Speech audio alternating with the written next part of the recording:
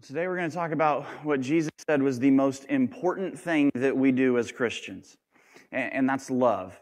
And I was originally scheduled to preach the Sunday before Valentine's Day, so everything was kind of scheduled out perfectly. This was the sermon I wanted to preach. We're preaching about love. The Sunday before Valentine's Day, fantastic. It's all going to work out. Strep throat caused some change in plans, and I appreciate Pastor Steve filling in for me last month. But now I'm blessed with maybe the worst Sunday in the entire year to try and preach, and that's the Sunday after y'all just lost an hour of sleep. So you come, you're more tired, you're more grouchy, even more grouchy than normal, and that much more prone to falling asleep. And it's not like, so the guy up here on the platform, I'm kind of limited in what I can do as far as keeping you awake. It's not like I can go get a chair and jump up on top and start dancing around and jump off screaming or anything like that, because who does that when they preach, right? I do, and they still invite me back to do this again. I don't know why. I don't know. But I do have a plan, so I'm not going to dance. And ever since you guys have heard over the past week that I would be preaching this Sunday, the most popular question to ask Pastor Michael this week is, will you be dancing in a chair? No, not this time. Did that. And wasn't planning on it anyways, but yesterday at Children's Ministry Day, I kind of got the wind taken out of my sails as far as my dance moves. We were worshiping, and there was some moves to go along with the songs, and Jackson Height challenged me to a dance competition as we were following the moves, and a lot on the line. The winner got to drive the church van home, and I lost. But luckily he couldn't reach the pedals, so that was all good, and he went ahead and he let me drive home anyways. So we made it home safely, had a great day yesterday at Children's Ministry Day, but again, my confidence is lacking today on my dance moves. But I do have a plan. I'm going to use the same approach that my 2-year-old son Simon, he uses this approach with me. Anytime he sees me dozing off, or if we're playing around and I fake snore or real snore, he comes and gets right up in my face and he just yells at the top of his lungs. He goes, "Wake up!" See, I'm learning. I didn't even make you turn the sound off that time. I didn't actually scream. But that's what's happening. So you've been warned. We're going to call you out this morning if I catch you dozing, okay? So I'm coming at you. We'll crank the sound up. We'll wake you up. But I don't think we're going to have to do that, because, again, we're talking about what Jesus said is the most important thing that we do as Christians, and that's love. And where I'm getting that, we're going to start our first scripture verse or passage is going to come out of Matthew chapter 22. And Jesus is asked a question, and we're going to look at his response. The question is this: "Teacher, which is the great commandment in the law?" And he said to him, "You shall love the Lord your God with all your heart, with all your soul, and with all your mind. This is the great and first commandment. And a second is like it: you shall love your neighbor as yourself. On these 2 commandments depend all the law and the prophets." So Jesus is asked, what's the most important thing that we do? And his answer is simple: it's love. And he kind of goes into 2 different ways that we love. We love God and we love people. So we're going to kind of cram 2 sermons into one today. So a lot of material. Buckle up. I've already apologized to our signer. We got a lot of stuff to cover, and it may be an aerobic exercise for her this morning to keep up with me. But we got a lot of material to cover, and we're going to jump in with another verse. We're going to look in John chapter 15. And this first part of our sermon is about how do we love God? What does it look like to love God? How do we show that we love God, and what type of relationship is God calling us into, actually? So in John chapter 15, I'm going to start in verse 9. This is the words of Jesus. So this is like the teacher giving us the answer sheet before we take the test, telling us exactly what we need to know, exactly what we need to do. Again, this is Jesus speaking. John chapter 15, starting in verse 9. Jesus says this: "As the Father has loved me, so have I loved you. Abide in my love. If you keep my commandments, you will abide in my love, just as I have kept my Father's commandments and abide in his love. These things I have spoken to you, that my joy may be in you, and that your joy may be full. This is my commandment, that you love one another as I have loved you. Greater love has no one than this, that someone lay down his life for his friends. You are my friends if you do what I command you. No longer do I call you servants, for the servant does not know what his master is doing, but I have called you friends. For all that I have heard from my Father, I have made known to you." I'm going to skip to verse 17. Jesus continues, "These things I command you so that you will love one another. We can continue to see this theme of love God and love our neighbor as ourselves and love other people. We're going to use this passage and specifically look at how do we love God. Well, in verse 10 and again in verse 14, Jesus tells us that if we love God, we will do what? We will follow His commandments. Now, please don't hear me say that being a Christian or being a believer of God is about this list of rules that we have to follow or about this list of rules that's a burden to us. That's not what I'm saying. Jesus emphasizes in verse 11, he tells us these things not to be a burden to us, but so that we can have joy and that our joy will be full. He talks about this Heavenly Father concept. And, yes, we have commandments that God expects us to follow, but in a loving way. God doesn't give commandments to be a burden. We don't have a God who's this like killjoy master in the sky, like do this, do that. And if we don't, we get like a Hulk smash or something like that when we don't. That's not what it's about. But God's giving us these commandments to help us live a better life. Our Heavenly Father loves us enough to tell us no. He loves us enough to give us some expectations. If we follow these expectations, that'll help us grow and mature as people. He gives us some rules to keep us safe, and He gives us a lot of wisdom and a lot of advice on how to live a better life here. That's what the commandments are about, not to be a burden, but to be a joy for us. In this passage, Jesus uses the term Father. He also uses the term friend, and that's awesome that we get to be friends with God. Like, I got no amens on we get to see. This is what I'm talking about on like the Sunday after you lost an hour of sleep. Because we get to be friends with like the creator of the universe. This is awesome. And this term friend, I don't want to kind of get mixed up on what it means. Because when I hear friend, I hear like buddy and equal. This term friend, Jesus isn't saying that we're equal with God. God is still God and we are not. Okay? But this term friend, more precisely translated, and if we look at the original word, how Jesus used it in context and in His culture, this word friend that He uses actually more precisely describes, so like there's a king, and then he surrounds himself with this inner circle of people whom he trusts, and he spends time with, and he knows them and they know him, and those people around him he calls friends. That's what Jesus is telling. In a modern-day context, it reminds me of a few of my former bosses that I've had and the relationship that I had with them.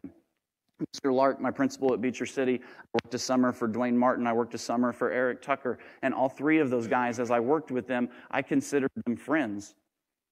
We would talk about personal stuff. I knew what was going on in their families. They knew what was going on in my families. We knew each other personally outside of work. We also had conversations about work. My principal would talk to me about what direction we're going as a school and why we do things the way that we do.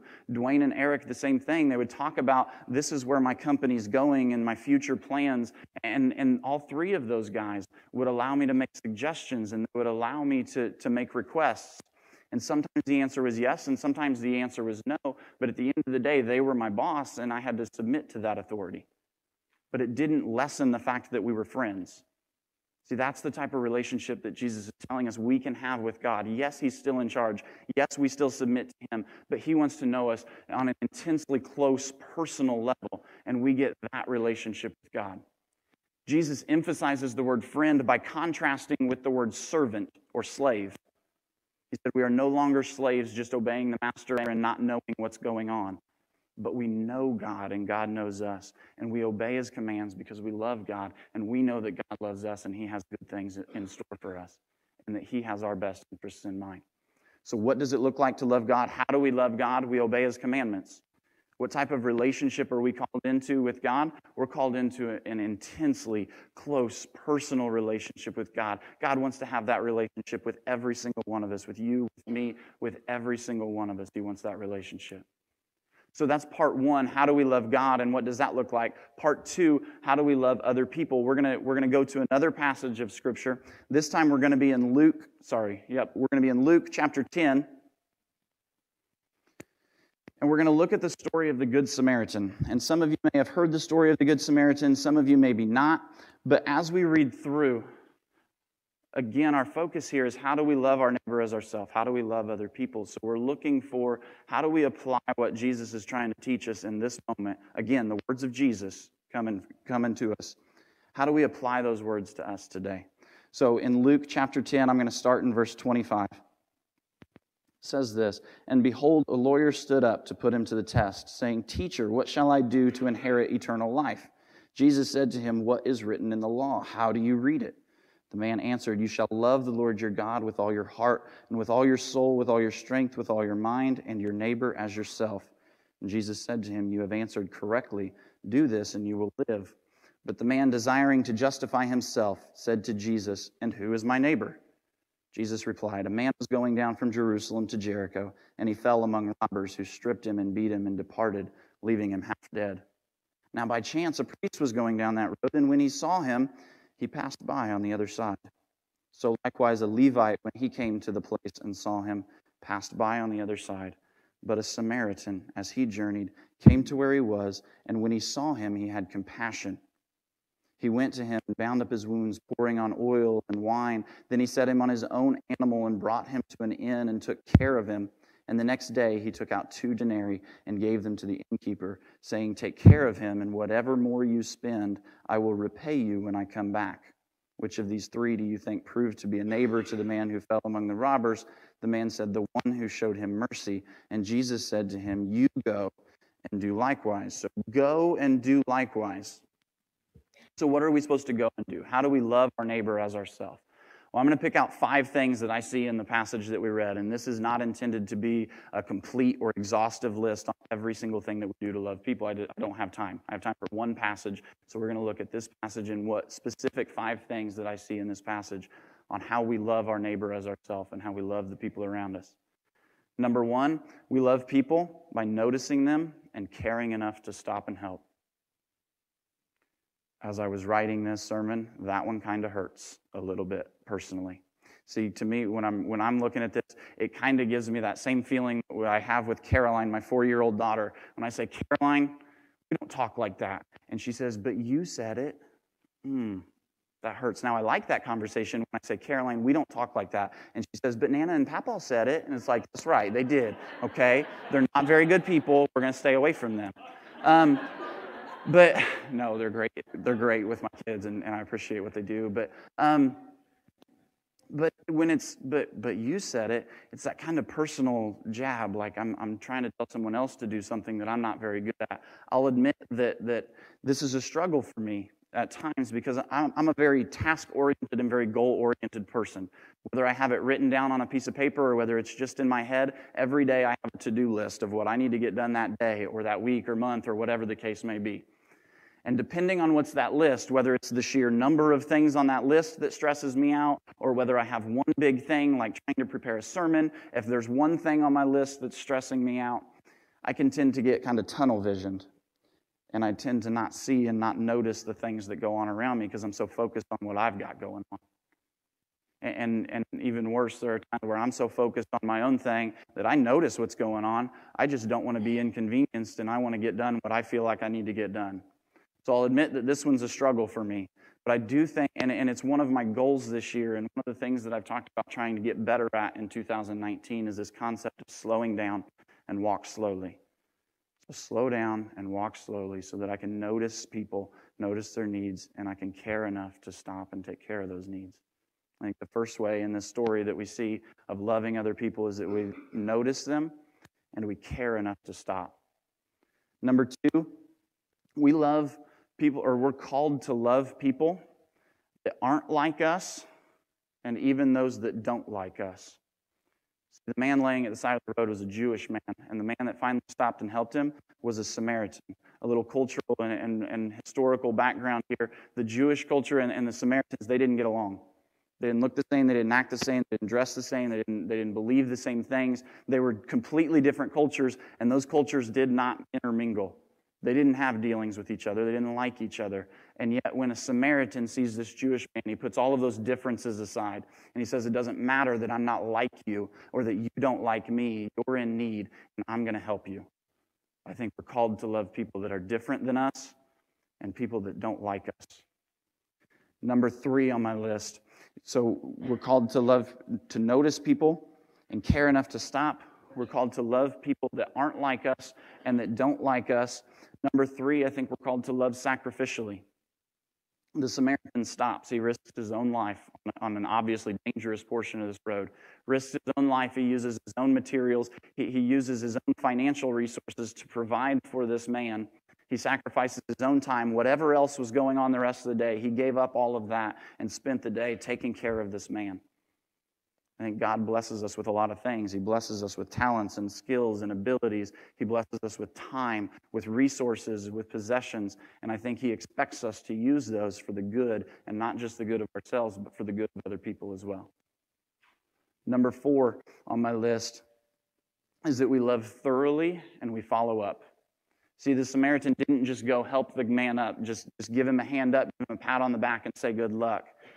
No, he took care of his wounds. He took care of his immediate wounds, and then he took him back to the inn, and he took care of him. So he continued to follow up with this guy and continued this process of caring and taking care of. And then he left money to provide for future needs, and he assured them that he was coming back, and he was going to follow up to make sure that this man was taken care of. You know, when I think of loving other people, a lot of times I get these like one-time random acts of kindness type things that float into my head, and those are absolutely appropriate. And I hope we do those things. But when we truly care and we're truly loving for someone else, we love thoroughly. And we walk right along with them as they're struggling and as they're getting better. And we continue to care for them, and we follow up afterwards to make sure that they're okay. Number 6, and number 5. I originally had 6, and I'm going to be close in time, so I cut one and kind of intermingled it in with another one. But number 5, doesn't even come from the story of the Good Samaritan. I'm going to back up and look before Jesus ever even tells this story. What is his initial response? He's asked a question, and Jesus says, what does the law say? Well, the law is the Old Testament. That's Scripture. Jesus is modeling for us that we love other people by pointing them to God's truths. And I don't know that there's any more important way or more significant way that we could love other people than to point them towards God's truths. And I told you I know I'm going to be close on time, but I have to stop and I have to talk about some of the young people in our church. Yesterday we went to Children's Ministry Day. We had a group of kids making cookies and making care packages. They gave up a Saturday and they were serving God and they were loving other people. And yes, I know that was just a one-day thing, but they gave up their Saturday. They gave up what they were going to do, and they were showing people love and they were serving other people. And I had a lot of fun yesterday serving with that group of kids. And again, I know it was a one-time thing. But I hope that passion and that love for serving other people is something that continues to grow in them and continues to develop for a lifetime of loving people and serving people. I have to brag on some of our older kids as well. In the youth group in 2019, we are focusing, our leaders and myself, we're challenging ourselves, and we're challenging our students to share the gospel. We're challenging our students to have gospel-focused, Bible-focused, God-focused conversations with our friends and those around us with the hope that we will have the opportunity to boldly and clearly share the gospel with the people around us. That's our goal. This week I had 2 girls in class. They had 2 minutes left at the end of class, and this wasn't a planned presentation, wasn't a planned talk or anything. It was a conversation about ribs, and those 2 girls were able to take that conversation about ribs and turn it into telling their friends and telling their peers about how God created the entire universe. He created everything in it. He created people. He created Adam, and then He created Eve from Adam's rib. I couldn't be more proud of those girls right there.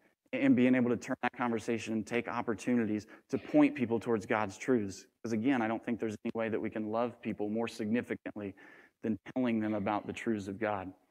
So my last thing I'm going to do before I get off the platform, I'm going to do the most loving thing I know to do for y'all, and I'm going to share what I believe about the gospel of Jesus Christ.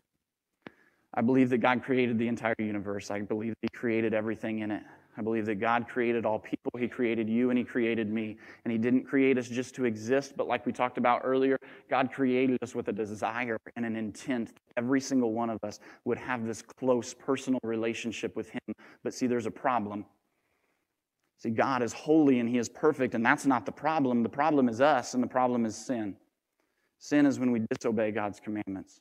And sin is anything that separates us from God. And our sin causes this separation between us and God that we can't overcome. And every single one of us has done that and has caused this separation. Romans 3:23 says, "For all have sinned and fall short of the glory of God." You have fallen short. I have fallen short. Every one of us has.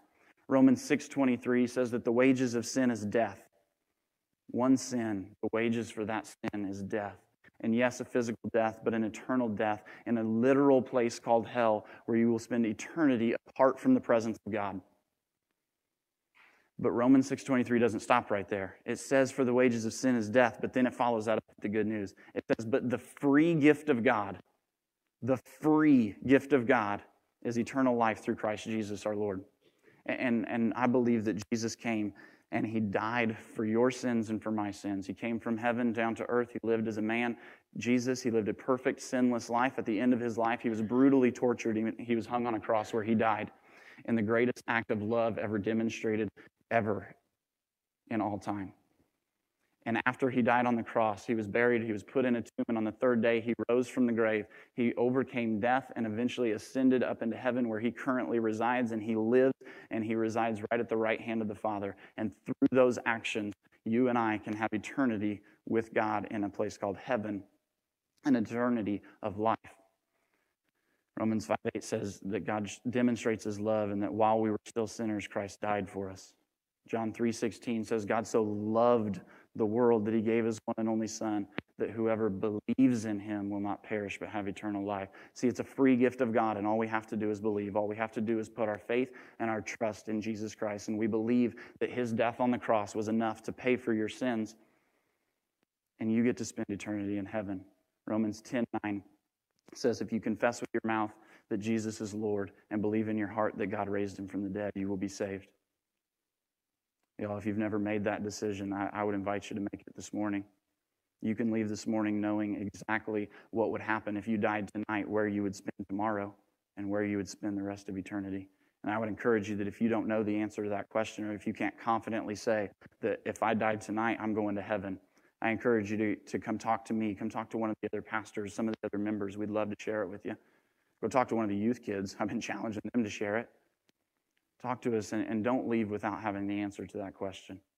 We're going to sing a hymn of invitation. If there's some way that you need to respond, I invite you to do that. And for those of us that have already made that commitment, that have already entered into that friendship with God that started whenever we made that decision and lasts forever and lasts for eternity, it gives us one more opportunity to worship that God who loved you enough to die for you and to pay the cost for your sins. Let's stand and let's sing.